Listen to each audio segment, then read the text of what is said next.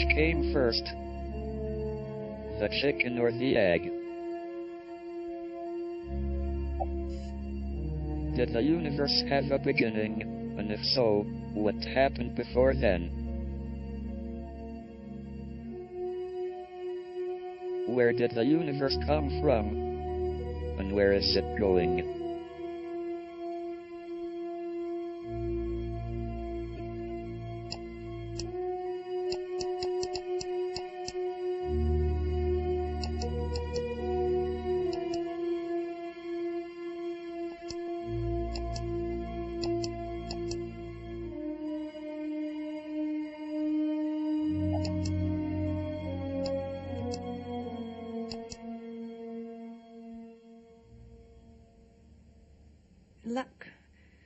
Luck, well, we have been very lucky.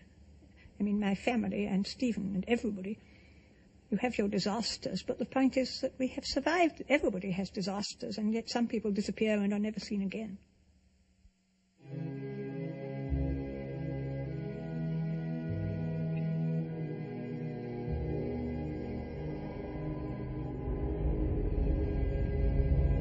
Flying bombs were very alarming.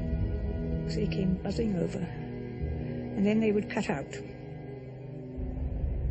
And when you heard the bang, you knew it wasn't you, so you went back to your meal or whatever. But one did fall, quite close to our house, and it blew the back windows out so that the glass was sticking dagger points all out of the opposite wall. When Stephen was born, we decided he'd better be born in Oxford. So while I was staying in the hospital, I went to Blackwell's in Oxford and I bought an astronomical atlas. One of my sisters-in-law said, "This is a very prophetic thing for you to have done."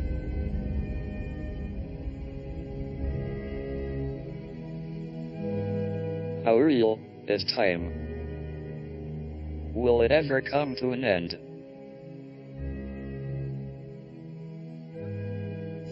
Where does the difference between the past and the future come from? Why do we remember the past, but not the future?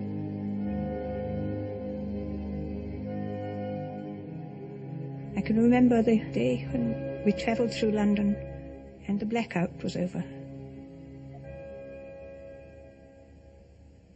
And the trains, instead of being shut in by blinds, so you just travelled in a train, we were coming over one of the bridges, and all the lights, well, such lights as were left, were on in London, but it was also a completely starry night, and you could see them right all. It was beautiful.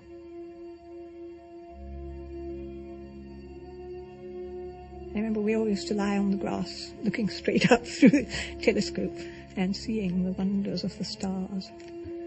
And Stephen always had a strong sense of wonder, and I could see that the stars would draw him, and further than the stars.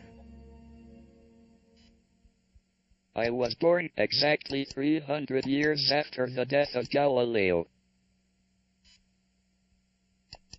I estimate that about 200,000 other babies were also born that day.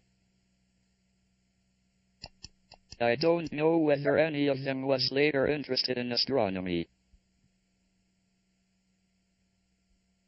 My first memory is of Isabel pushing a rather antiquated carriage-built pram along North Road with Stephen and Mary in it, sort of looking very large, because they had large heads and pink cheeks, and they were very noticeable.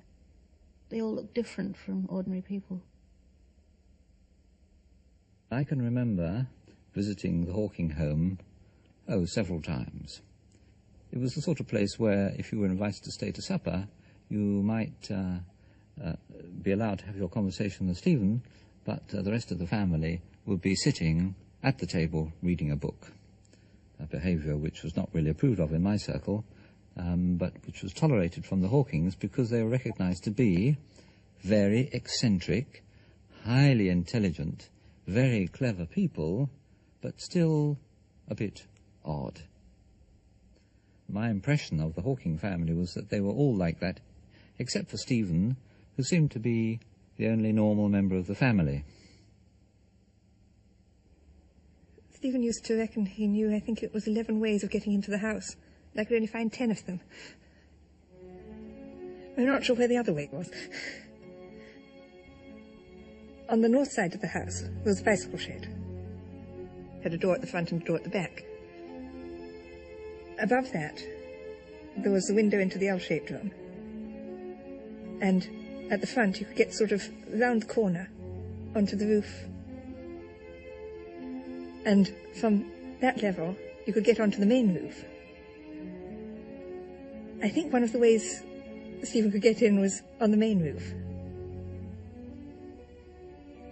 As I say, he was a much better climber than I was. I still don't know what the 11th one was.